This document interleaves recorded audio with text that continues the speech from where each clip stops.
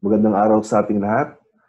Itutuloy po natin ngayon ang pag-aaral sa Quickbooks. Ngayon, ang topic naman natin kung paano ipapasok ang mga transaction on a daily basis sa Quickbooks. So, bale, nagawa ko ng workflow dito, diagram, na kung saan isinasummarize kung ano ang mga encoding type na ginagawa natin sa pang-araw-araw sa Quickbooks. So, nahati sa cycle ng tatlo ang pag-entry dito sa Quickbooks. Una, yung revenue cycle, na kung saan nire-record natin ang collection. Cycle kasi paulit-ulit lang itong ginagawa natin. No? Then pangalawa is disbursement cycle, na kung saan ini-input naman natin sa Quickbooks yung mga payments natin, disbursement, na nagiging expenses natin sa financial statements. At yung pangatlo naman, adjusting entries. So itong mga adjusting entries, monthly, tulad na halimbawa ng depreciation, kailangan nating input religiously monthly. So, ang topic natin ay umiikot lamang dito sa mga cycle na to. Paulit-ulit lang siya. Sa simula, medyo malilito ka ng konti, pero sa pagdating ng dulo, sa ulong mo lang tong cycle na to, ay magiging madali na para sa'yo ang pag-encode dito sa Quickbooks. At syempre, kapag naging expert ka na dito, ay mapapadali na natin ang buhay natin, lalong-lalo na sa pagpapagawa o sa pag-generate ng mga reports. Sige, isa-isahin natin. Revenue cycle, nahahati yan sa dalawang parte. Tatanungin mo yung sarili mo. Yung revenue ay collection, okay? Ito bang collection ko, matatanggap ko in full? Ibig sabihin, one-time payment lang. So, halimbawa, may nagpa-iwi sa iyo ng goat, 320,000. Yung amount na 320,000 ay natanggap mo sa buo. Either by cash or by fund transfer or by check. So, ito ang gagawin mo na entry. Okay? Kapag naman susunod, ang collection ay by installment. Ibig sabihin, may mag-sign up yung kliyente natin ng paiwi, 320, pero sa 3 beses niya in equal payments, niya babayaran. So, 320 divided by 3, una muna, babayaran niya na 160,000 something. Then second is 160 something again. Then another 160 to make it 320, for example. No? So, paano ang entry natin tirada dyan? So, ito po yung gagawin natin. So, later, i-discuss natin yan isa-isa habang may mga sample tayo na sinasagutan. Ano po? Disbursement cycle naman, tatanungin mo ulit yung sarili mo, ito ba ay babayaran in full? Ibig sabihin, kung may utang ka or bumili ka ng isang bagay worth 1,000, babayaran mo ba ito in full or installment? So in full, dito ka pupunta. Kapag naman by installment or to be paid later, so ibig sabihin nun, installment, okay, hati-hatian ang bayad. Or to be paid later, ibig sabihin, i-recognize mo muna yung payable.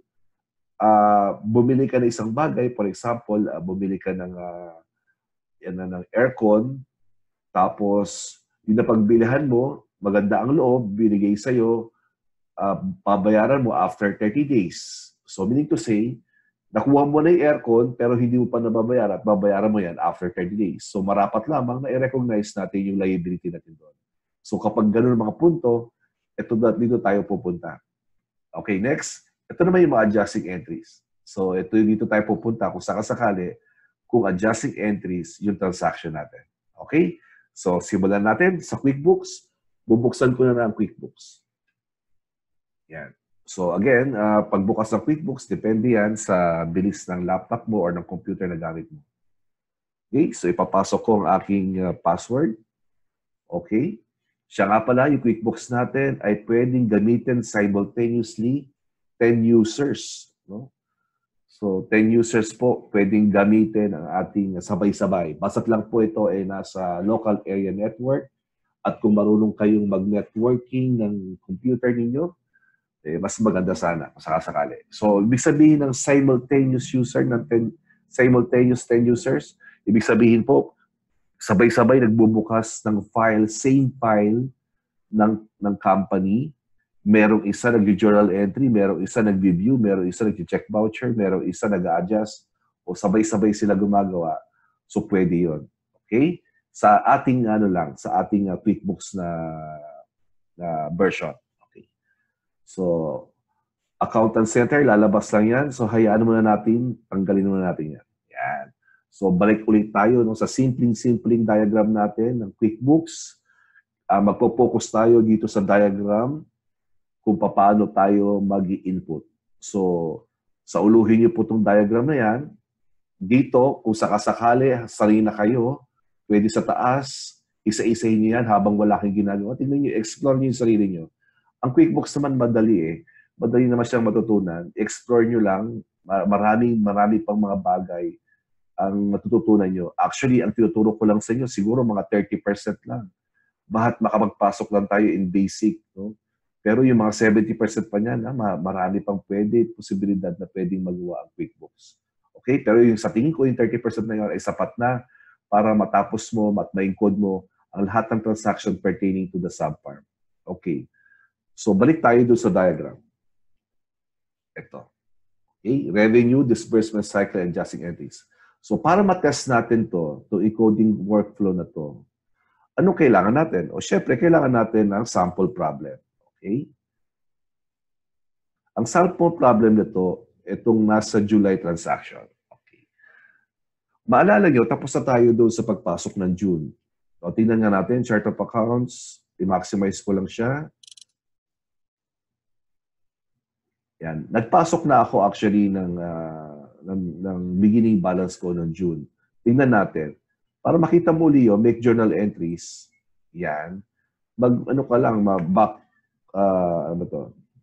Back arrow. And then makikita mo na ngayon, ito yung ginawa kong balances. Pero mapapansin mo, yung date nito ay January 1, 2019 na. Parang kung di ako nagkakamali, dated June 30 yata nilagay ko dati sa aking tutorial. Pwede mo naman siyang baguhin, gawin mo January 1, 2019, then save and close or save and new. Tapos balikan mo siya. So bakit ko ginawang January 1, 2019? Baka kasi may mga adjustment tayo na gagawin ng before June 30, 2019. So much better na lang. Gawin ko na lang January 1, 2019. Kung sakasakali naman kasi, ito yung buong taon ng report natin from January to December 2019. So, kaya ko siya in-edit. Okay. Ngayon, bibigyan kita pa ng mga technique o tip kung paano pa ang ilan sa mga gusto nating matutunan regarding sa QuickBooks bago tayo tumuko sa pag-input ng mga daily transaction. Okay, makikita mo ito nasa baba. Pwede mo siyang mawala. Pwede mo siyang, ito, pindutin mo hide list lang yan para makita mo lahat. Yung nakaraan, masyado akong excited na mag-input, hindi ko naturo yan. Dire-diretso ko, no? Pero pwede mo siyang i-hide. Okay? Baka nahihirapan ka, masyado nag-occupy ng space yung taas. So, i-hide ko. Mapapansin mo, mawawala na yung selected, yung list ng general journal entries. Ayun, no? Lahat na siya. So, kung gusto mo siya makita, masubaybayan yung records mo, show list ka ulit. O kung tatanggalin mo ulit, i-hide mo na lang. Okay? Yan. Okay. So, nalilito ako, nasa na ba ako? Kung nawawala ka na naman, home. Yun. Home ka lang. Okay? So, ngayon, simulan na natin. Revolving fund, ito yung mga internal control na pinapatupad. For example, kunwari sa isang subfarm. So, revolving fund of 100,000 for 1 week budget to be replenished every Friday or whenever the fund arises or arrives at 5,000, whichever comes first. So, meaning to say, nagbibigay daw, naglalaan ng revolving fund sa isang linggo ng 100,000. At nire-replenish ito tuwing Friday or yung fund mo umabot na ng 5,000 below o whichever comes first, i-replenish niya. For example, Lunes, natanggap mo, halimbawa Lunes, 100,000 pa, punong-puno. Pagdating na Martes, nagpasweldo ka, ang sweldo mo, for example, 90,000, di 10,000 na kagad yun. So, medyo nanganganib ka kagad doon, pwede ka agad mag-replenish. Okay? Or 95,000 or something like that. So, pwede ka na mag-replenish kagad kahit hindi pa umabot ng Friday. Number 2, replenishment of, yung sinabi ko kanina ay kung gusto nyo lang i-apply, siyempre, depende yan sa isang subfarm, depende sa paggastos. Kung ayaw nyo naman, walang problema doon. For as long as na-account ninyo ang yung mga pondo revolving fund or ang inyong paggasta. Replenishments of a revolving fund should be made by check issuance payable to the person who will go to the bank for withdrawal. Again, ito ay isang control ulit, no? Halimbawa, yung revolving fund naging 95,000 na lang, ay 95,000 yung nagastos, 5,000 na lang natitira. Yung 95,000, i-liquidate natin. I-liquidate na, i-replenish na. So, gagawa ng cheque worth 95,000 para ma-replenish yung revolving fund ng 100. Kasi kapag nag-replenish ka na 95, plus yung cash on hand niya na 5, or naging 100,000 ulit. No? Ngayon, paano ko gagawa? So, i-record niya lahat ng replenishment, ang mga disbursement, I mean, then bibigay niya sa kung sino mang nag-i-issue ng cheque, mag-i-issue siya ng 95,000. Ang sabi dito, ito yung suggestion ko lang po. No? Kung ayaw nyo, wala namang problema. Yung cheque, ipapangalan yung cheque doon sa custodian ng petty cash or ng revolving fund. Para siya na mag-withdraw at alam natin, kung sakaling mawala man yung cheque na yun, hindi ka agad mawi-withdraw. In comparison, na nilagay mo sa cheque ay pay to cash. Kasi ang cash na yan, kapag yan nawala, may nakakuha na kadampot ng iba, baka sakaling makalusot sa bangko at may cash yan. Pero kapag nakapangalan sa tao, no, kailangan pa yan ng valid ID o kaya marami pang kailangan na tatanungin kung nakapangalan sa tao. Yan eh kung gusto mo na ng control. Ngayon, kung busy-busy naman yung tao na custodian, bahala na kayo sa arrangement. Okay? May ibang mga subfarm din, hindi sila nag-i-issue ng cheque. Ang ginagawa ng nila is nag-fund transfer sa another bank na may ATM sila. Okay? So, paano yun? Halimbawa, na-receive niya yung 95,000 replenishment. Ang gagawin niya, ita-transfer niya ito, yung replenish niya yung 95,000, I mean, sa kanyang may ATM na account, then may 95,000 na ATM account niya, for example. Then sa kanya, piece by piece, withdrawin hanggang makabuo siya ng 95,000.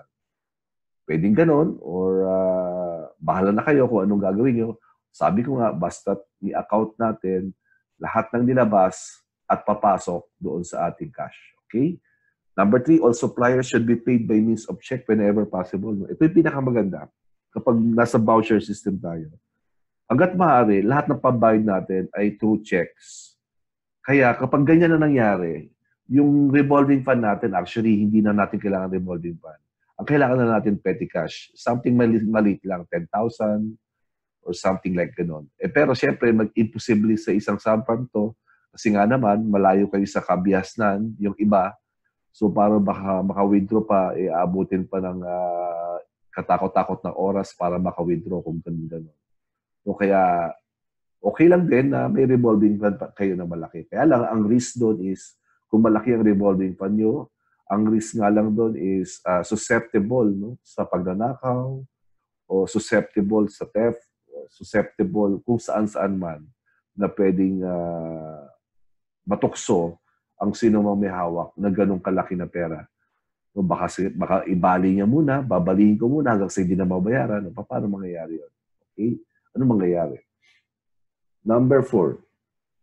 So you wish to use the fund transfer mode of payment, use general journal entry. Kapag transfer mode of payment, use general journal entry. Lahat ng mga bagay na ito later discuss natin. Supplies and prepayments. Ito ang mahalaga sa atin to. Supplies and prepayments should be recorded at expense method first. So kapag bumibili ka ng supplies, either office supplies, farm supplies, feeds, housekeeping supplies, lahat yan, ang entry niyan, expense method. Meaning to say, debit expense, then credit cash. Okay? Ganun lang siya. Lagi expense siya. Hindi siya asset method. Kapag asset method kasi, ang gagawin mo, i-inventaryo mo muna. No? Lalagay mo muna sa as inventory, then credit cash. So tayo, para sabay-sabay tayo, o I mean, standard yung adjusting entry natin mamaya.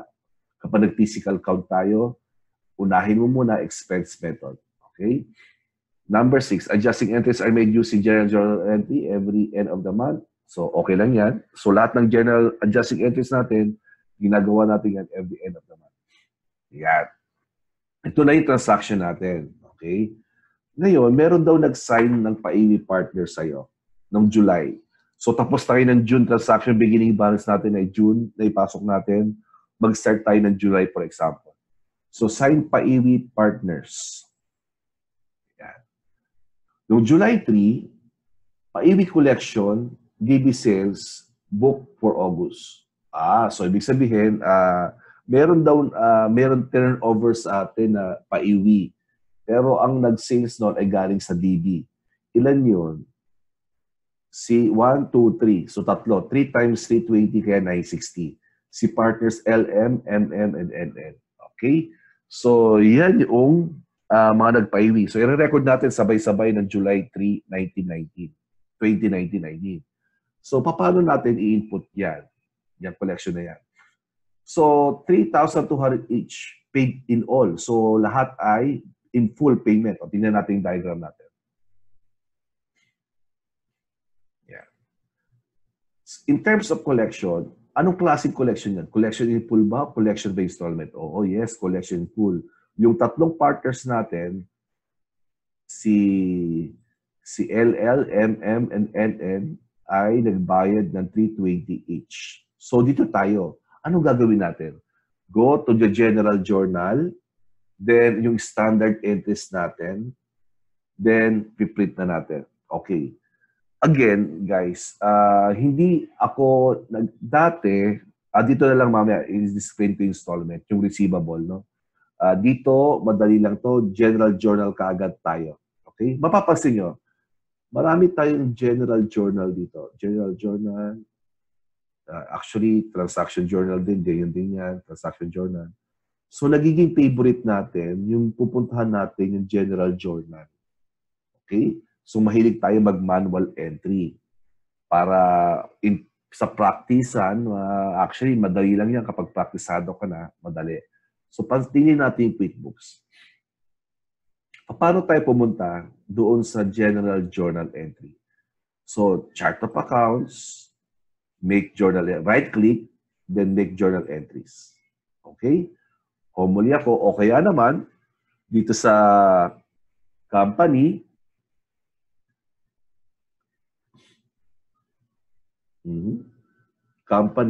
make journal entries. Ayun. Okay? So, home kapag nawawala ka na. So, mas talay ako dito, chart of accounts, then right-click, make journal entries. Okay? Pero gusto mo ba, since na lagi natin ginagamit, itong general journal na to, ano kaya ilipat natin dito sa kaliwa, dito sa kahanay na accountant ng home ng my company para lagi na lang inupipindutin natin. Okay, paano ba yon? So mag-add tayo ng shortcut. Ito yung shortcut kasi, may shortcuts. Gusto natin mag-add dito ng shortcut ng icon dito sa kaliwa ng general journal. Okay, kapag nandito ko na sa general journal, nandito ka sa portion na to, pindutin mo yung view. Okay? Then, makikita mo dito, add, make journal entries to icon bar. Yan. I-click mo yan. Pag-click mo yan, so, ang label natin, general journal. So, okay lang yan. General journal na yung label natin. Kapag makita mo dito, may company, dito nakalagay, general journal. Okay? Okay lang yon. So, anong klaseng icon ang gusto mong ilagay dito? Mamimili ka, pwede ka mamili. Okay. Pero para, ito na lang, sakali, yung pinakataas na lang gagawin natin. Wala naman siyang katulad dito.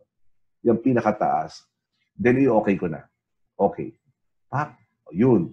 O, saan na papunta? Wala naman. Hindi, baka nasa baba. Yun, no? General journal entry. Kaso, walang say-say din. Bababa ka pa, mapapagod ka pa. Gusto ko kasi makita ka agad, mapindot ka agad kasi. So, ano gagawin natin? Gusto nating paakyatin yung general journal papunta dito sa katabi ng My Home. Pagdating na My Home, pababa, general journal na. O, sige. So, general journal, right-click ka, customize shortcuts. Yan. So, ang gagawin natin, sabi niya, ito, yung parang diamond daw, dito yung cursor mo, iaakyat mo, no? I-click mo, hold, left-click ng mouse, then akyat mo. Yung kapag nakita ka parang cross na ganon, yan, umaakit na siya. Okay? Ayun. So, gusto ko after ng home. Yan, gitna na may company at ng home. So, bibitawan ko na yung mouse. Ayun. Pumunta na siya sa bitna. Tingnan nga natin. Kailangan ko pala i-okay muna. Okay. Ayun. Home, General Journal. General Journal. So, Home, General Journal, pop. Ang bilis, no? So, Home, General Journal, ulitin na. Di ba? Ayun na lang kaagad. Napakabilis. Okay. So, nasa na ba tayo? Balikan natin. Kanina, sabi, nakakolekta daw tayo noong July 3, tatlong partners, 320 each in full. Sabi, collection in full, go to General Journal, then i-entryhan mo daw standard. Isa-isa dapat. Ano? Isa-isa dapat ito. Sino ba yon? LLMMNN. Madali na naman ang pangalan. Okay? So, General Journal. Yan. So, ang gagawin ko, save and new. Then ngayon, anong date? Huwag mo kalimutan to, no? July 3, 19, tab. Okay? Entry number, so number 2 tayo. Yeah. Entry number 2. Ito ba adjusting entry? Hindi. Okay? So, anong account? Ano yung standard entry natin kapag nakatanggap ng collection in full na 320? Di ba? Cash, naka-receive ka, cash in bank. So, for example, ang cash in bank ko ay iisa lang. So, hindi ko na ikakategorize kung BDO to or BPI or something like that, kung ano man. Ngayon, kung gusto mong palagyan, so lalagyan mo siya din ng highlight dito, BDO. So, paano? Mag-add nyo ka. No? Mag-add nyo. Okay, sige. Cash in bank mo lang. Cash in bank, then debit 320,000, then memo, Paiwi, loyalty, Paiwi goat, loyalty, book, loyalty, alagyan na natin, August yan, August 2019. So, lagyan natin ang date kung kailan siya ibobook. Importante to kasi hindi common ni-record mo ngayon, ngayong buwan na to siya mag-start ng pagbobook. Okay, so August 2019 siya mag-start. The name, si LLL. So, kapag in-enter ko to at di niya nakita, si LLL is wala daw sa name list. So, ang gagawin mo, magsiset up ka. No? Kung marami kang information na hawak, meron kang TIN, address, contact number, na supposedly meron ka nga, set up ang gagawin mo, huwag quick add. Kapag quick add mo yan, wala ka nang, hindi mo na, actually, makaya mo naman siyang i-edit later, pero mas maganda, set up mo na ngayon. So, anong klase siya? Siya ay customer. Okay? Okay. Okay, a client. So, yan, nakita mo, LLL. So, si LLL. So, since na nagsasample lang naman tayo, hindi ko napipilapan to. Kung ikaw, dapat mapilapan mo yan, kung ano yung phone niya, mobile, email, tapos yung payment setting, account number, yung account number niya sa bangko, ilagay mo na dyan. No? Yun lang, para at least meron ka ng record dito. Okay? Sales tax settings, wala naman. Additional info, wala naman. Job info, wala naman. O kung gusto mo sa job info, lagay mo dyan, Paiwi, loyalty, gano'n. Sakasakal. Yan. Yan, lagay mo rin dito pala, may start date, may end date. Siguro August 1 hanggang kung ano bang matapos yung Paiwi niya. Yan. So, i-okay ko na. Wala naman akong problema dito. Isa lang na, wala naman akong kailangan ipasok yung record dito.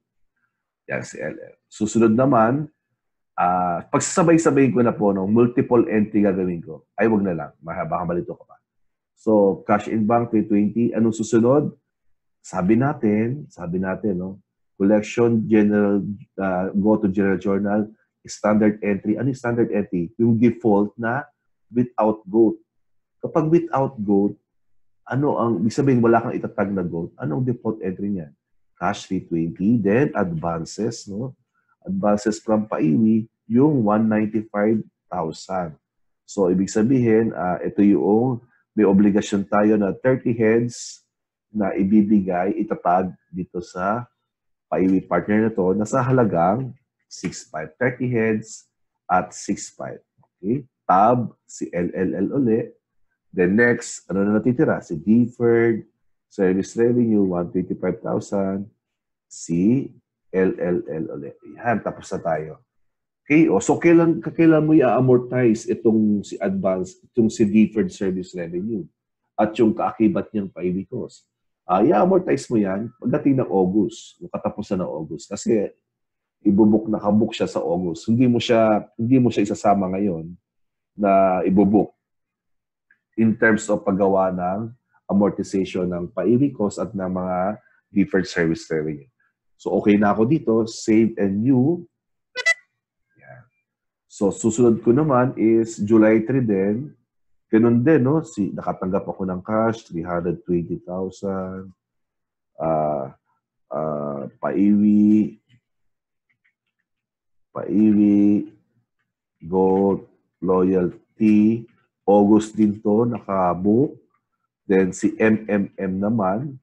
So, set up uli ako. Okay, customer. Okay, then fill up ka uli ng mga information niya. Then tapos na, okay. Okay, then again, default. Kunwari, wala pa tayo itatag, no? Advances from paiwi partners muna tayo. Then, lalagay mo rin note dyan, 30 heads at 6.5. Then, MMM. Next is deferred service revenue. Oops, 195,000. This is 125,000. Then si MMM as name. Okay? Save and new ulit. Ayan. Cash in bank, 320,000. Paiwi, Gold, Loyalty. Pero sa August na booking, LMMNNN. Oops. NNN. Okay. Set up ka ulit. Si customer yan, okay, and then pilapan mo ulit information, kompleto, okay. Then next, advances. So, type ko lang po, no? Kung di mo pa sa ulo, gagawin mo, hanapin mo ngayon, kaya lang malilito ka. Yun, advances from paiwi. Alam mo, dapat ang classification niya ay siya ay nasa current liability, siya ay nasa asset. So, i-type mo na lang, advances, yun. So, magbibigay naman siya ng mga option, no? Ito yung kailangan ko, itong paiwi partners. So, 195,000. So, practicean lang. No? Practicean lang mga kapatid. 30 heads at 6.5. Okay. Then, susunod naman is deferred. Yan, tinatype ko lang, no? You know, deferred service revenue kapag okay na tab. Then, 125,000. Yeah. Okay na yan. So, NNN. Ano nga bang nilagay ko dito sa mga iba? 125,000. So, to be amortized starting August 2019 over 35 months. Oops. 35 months. Kung meet, 36 months naman kapag dairy o alin man kung may mali ako. Okay, save and new. Ngayon, ano bang record ko yung mga nakaraan? Yun lang, hindi ko na siya binago, no? O, sige, baguhin natin. Kaya, Control-C ko lang to. Dilipat ko lang doon sa kabila. Ayan, Control-V. Ayan, then save and new. Yes ko lang. Balikan ko ulit. Ito naman isa. Control-V lang ako. Save and new. Yes. Yun natin ko yan. Okay, so yan, nakatapos na tayo ng isang exercise, no? Mahaba-haba pa to, huwag kang matulog, dire-diretso lang tayo. Okay? July 9. Noong July 9 naman, nakapag-book naman, pero to in-house. Ibig sabihin, tayo mismo ang nakapag-market ng paiwi natin. So, 5 daw, for August din, paid all through bank deposit. Okay? Partners OO, PP, QQR, RTP. 160 naman ito. Sige, record natin. Sipag tayo mag-record eh. So, again, yung date muna, date, then entry number 5, automatic naman yan. Ito ay hindi adjusting entry. No? So, record account, nakatanggap ka in cash, but this time, 160,000 na. Then memo, paiwi go regular. Okay? regular, August 2019. Then, sino? Si OO hanggang T, no? OOO. Then, okay.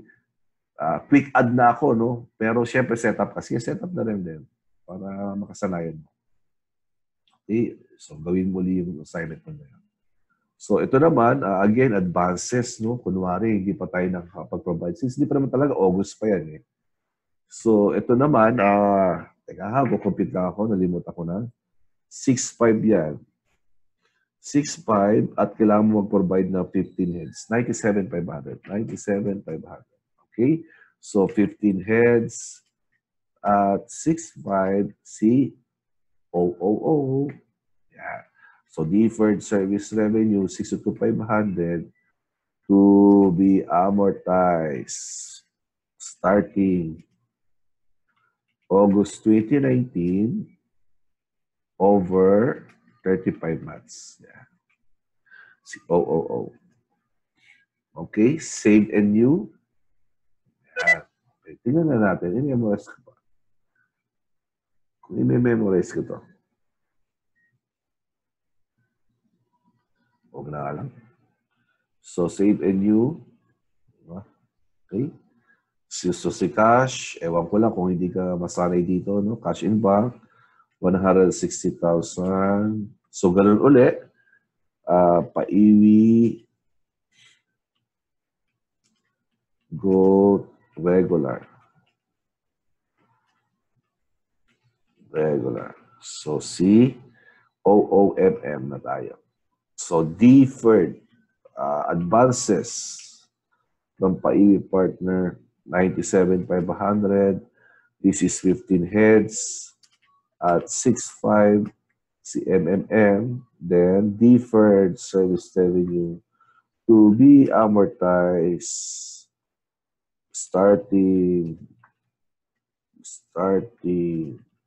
August 2019 over 35 months. MMM, then save and new. Yan. So, medyo napapagod na ako, no? Tatlo. Pagsabay-sabayin ko na, ha? Okay lang ba? Pagsabay-sabayin ko na, no? Para mag-fast forward tayo. Ang natitira na lang ay tatlo. So, 3 times 160. Yan, 480. Tapos yung isa naman, 97,500 times 3. Yan. Tapos yung isa naman, wag na lang. Mag-carrying balance na siya. So, 480,000. Ha? Okay lang po ba? Okay, parang awan nyo na, no? Sige na. Cash. Shortcutting ko na. Pag dodobling ko na po, no? 480. So, Paiwi regular. Pero wag niyo pong gagayahin itong ginagawa ko. Mas maganda yan. Isa-isa dapat. Paiwi regular.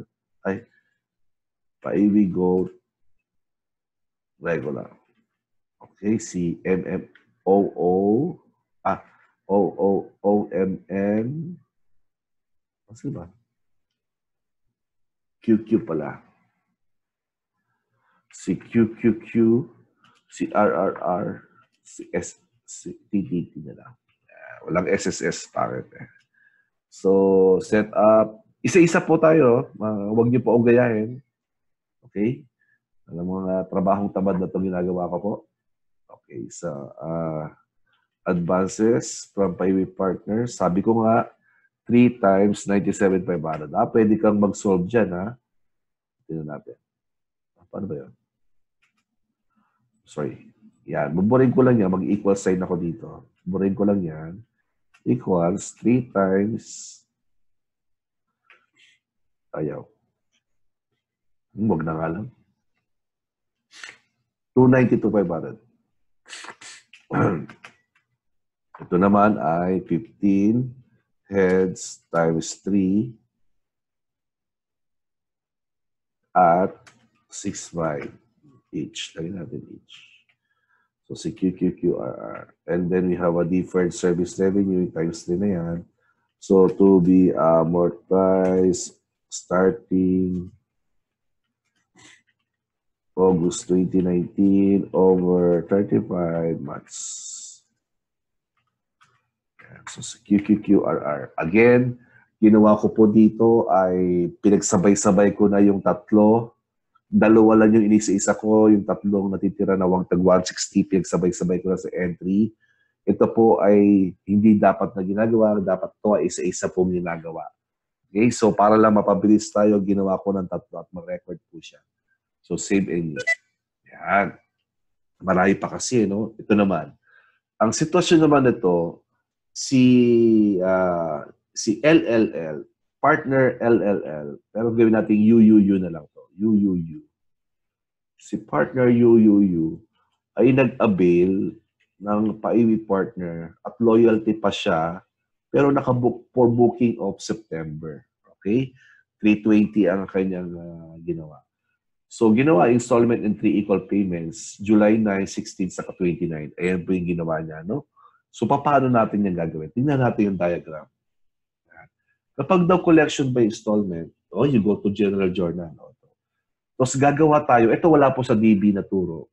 Sa amin lang po turo to. Para lang, kasi ang totoo niyan, dapat ang turo talaga dito is, punta natin yung Quickbooks.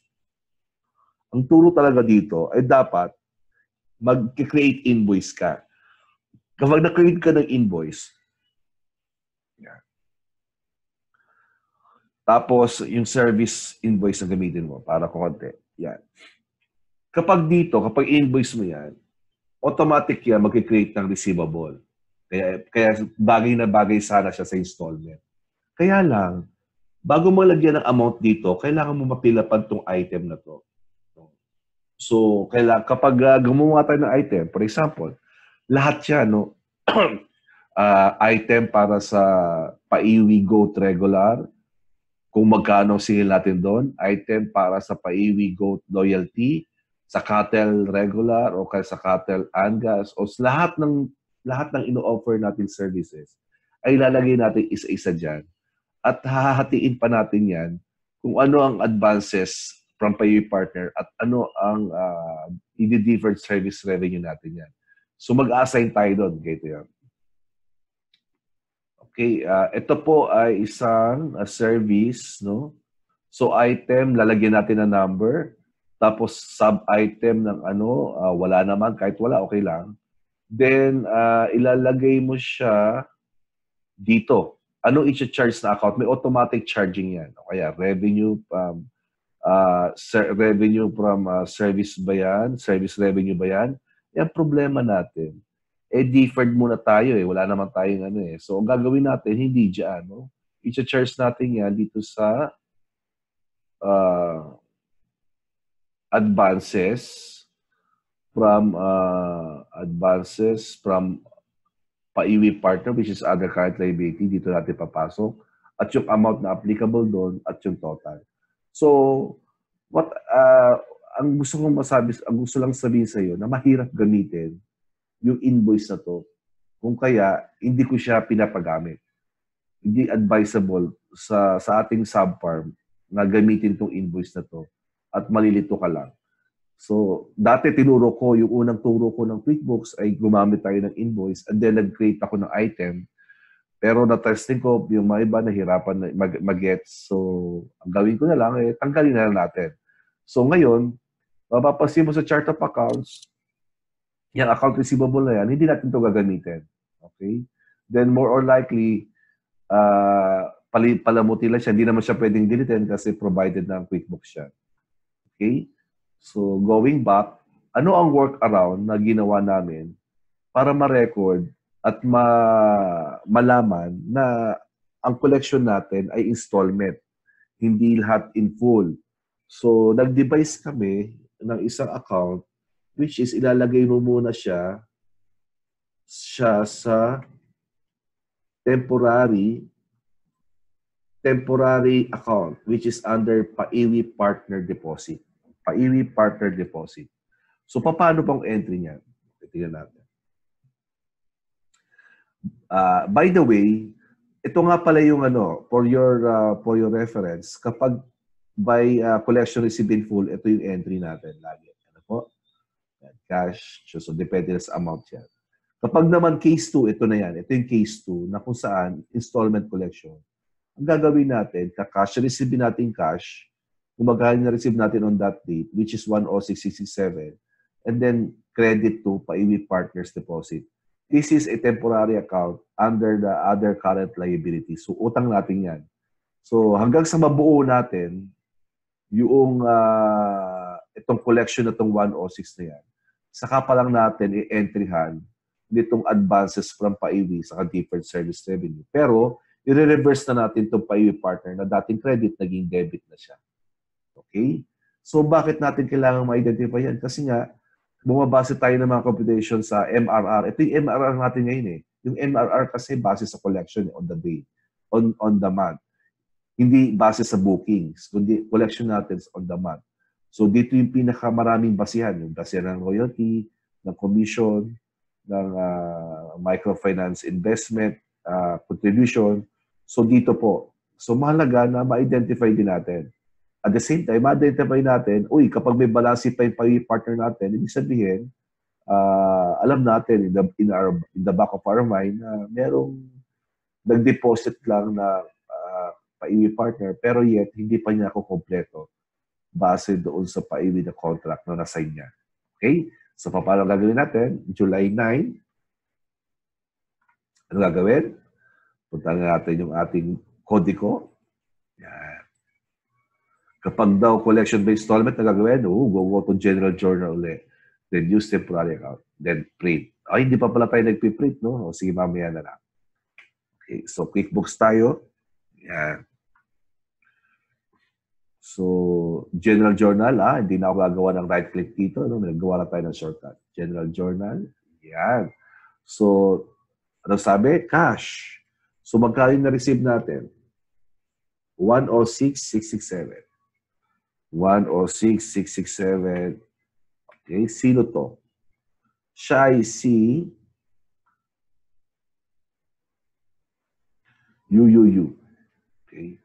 So parang kung usapan 3 installment no 1/3. Paiwi Go Loyalty. September 2019. Ibig sabihin ng 1/3, one payment over 3 installment. No? So ito ay si UUU, again, add kole, set up. Si customer siya, okay. So buong information, pilapan mo as much as possible, kompleto. Okay. Then next is Paiwi Partner Deposit. Ayun, Paiwi Partner Deposit. 1/3 Go Loyalty, September 2019. Okay. So, okay, lagay mo dyan yung full amount. 1/3 payment, Go Loyalty, September. Full equals 320. Okay? Yan. Hindi natin na-create yung receivable kasi nga mahirapan pa tayong magawa doon sa create invoice at baka malito lang tayo lahat. So, dito ko ang tirada natin, ang workaround natin, dito muna nilalagay natin parang deposit muna niya. Pero, syempre, liability natin yun na pag-ingatan natin. Pera na yan. Okay? So, yan. So, si UUU, save and new. Okay? Tapos, ituloy natin. Kunwari ng July 16, nakatanggap tayo. Ang bayad niya, July 16, 2019. So, cash, magkano? 106. 106. Oops, sorry. 106,667. Memo. 2/3 na to, no? Paiwi, Go Loyalty. So, ngayon, UUU. So, Paiwi, Partner Deposit. UUU. Yeah. Then, save and uli ako. Okay. Tapos, tapusin na natin, no? July 29. Noong July 29, 19. Okay. Then, so, cash, naka-receive tayo, 106,666. 3/3. Goat. Paiwi. Paiwi, Go Loyalty. Si UUU. Then, deposit. Deposit.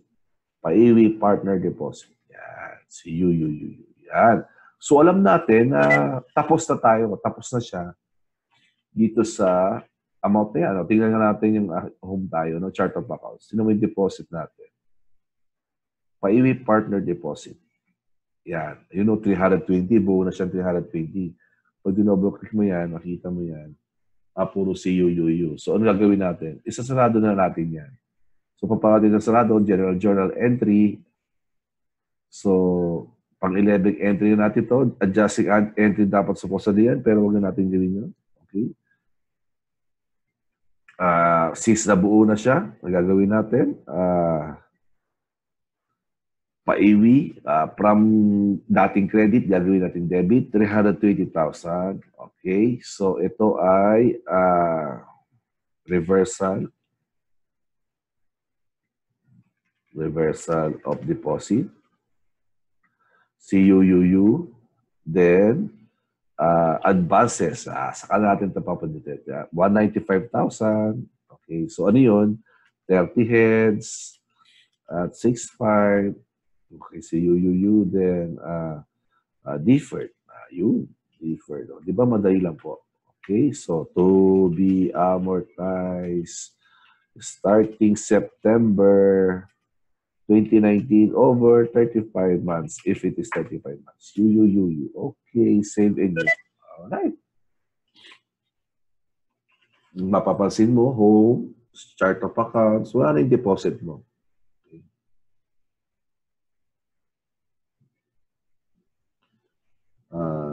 Paiwi partner, PPP, yun. Zero na siya. Okay? Double-click mo yan, tingnan natin. Ayun, reversal of deposit. Okay? Pumunta na siya as magiging talagang pang-paiwi na siya. Okay. Alright. Congratulations. Tapos na tayo sa revenue cycle. Revenue cycle.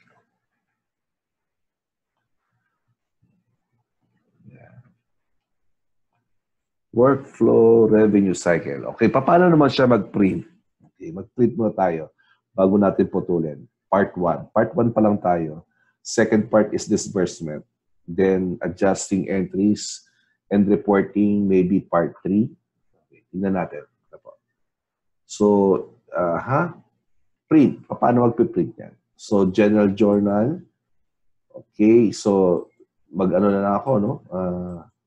So sabi ko dito, suggestion lang naman, may kulay siya, kulay dilaw, kulay green, white, and green, and then blue. Ito yung color ng paper supposedly. Okay. Kapag nakakita ka ng dilaw na papel, ibig sabihin yun, collection yun. Okay. Kapag nakakita ka ng green, check voucher yun. Kapag nakakita ka ng print na puti, na papel, na nakaprint doon, transaction journal yon, either by revolving fund, replenishment, something like that.